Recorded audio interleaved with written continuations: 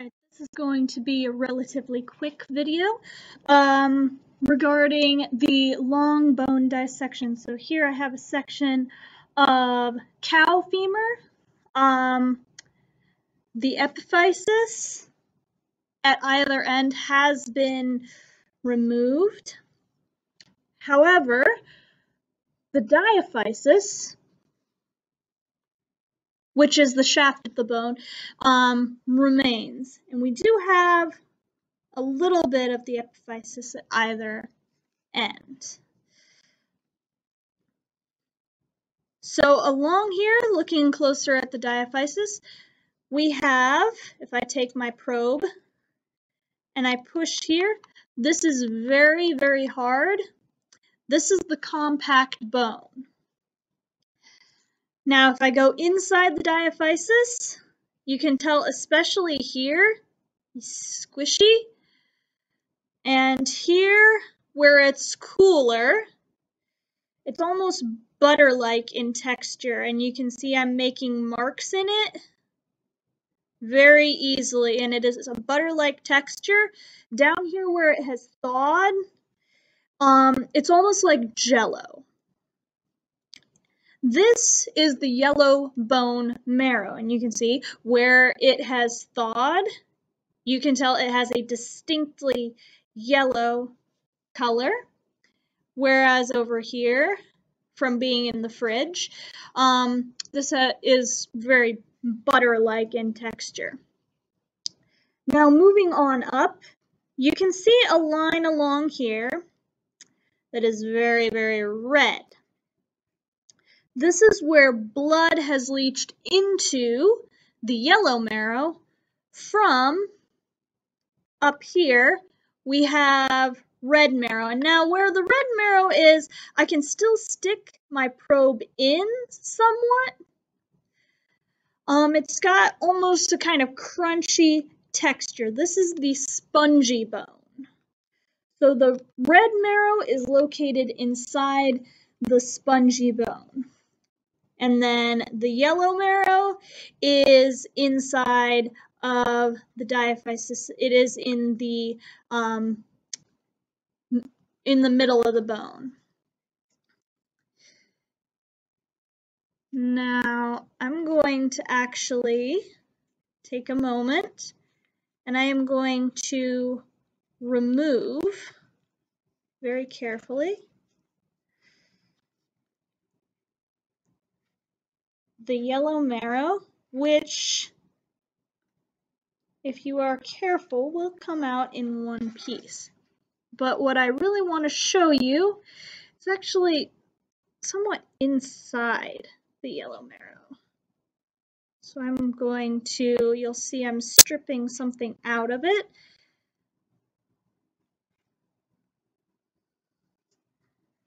All right, I feel like I've hit a branch in it.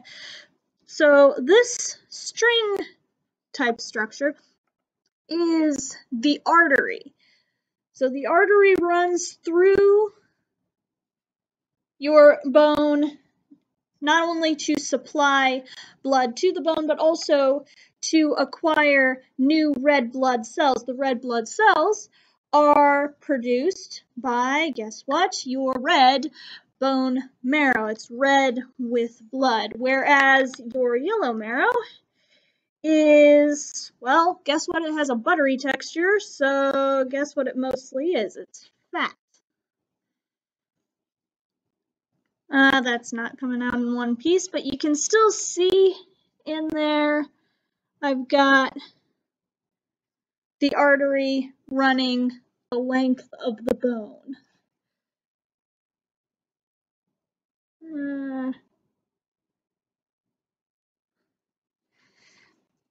So you'll notice as I've opened this up, as I remove this, we have a completely hollow area in the center. It's got some ridges in it. This is the medullary cavity. So the medullary cavity in the center of the bone is what contains our yellow bone marrow. There. And we have running the entire length of this yellow marrow, our artery. On the outside here,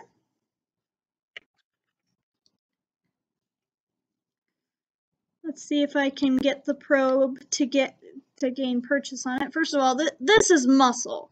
So this is muscle. This is attached to the bone, not directly to the bone, but it is attached to a membrane. I don't want to touch the camera, but I would take you closer.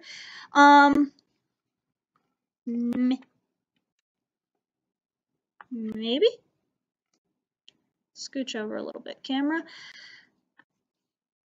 We have a fibrous membrane here, which is rather difficult to remove from the surface of the bone itself because it is so fibrous.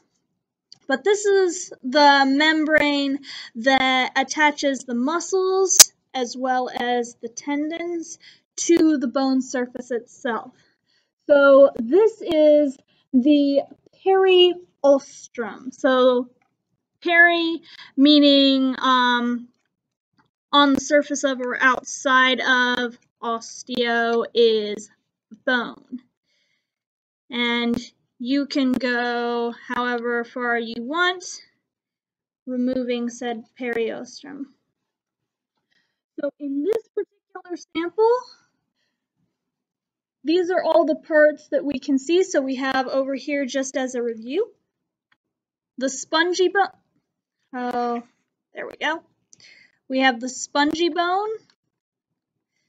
Is this, well, spongy, sort of crunchy textured bone that exists only at the epiphysis of the bone, or epiphysis of the bone. And then we have down the length. On the diaphysis, or the shaft of the bone, we have this very hard, compact bone.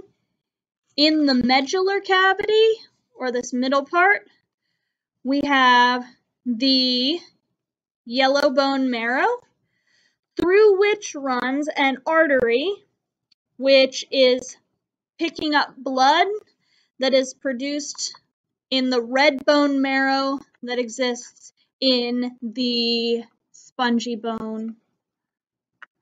On the outside here, we have the Peri Ostrom, which is the membrane on the outside of our bone.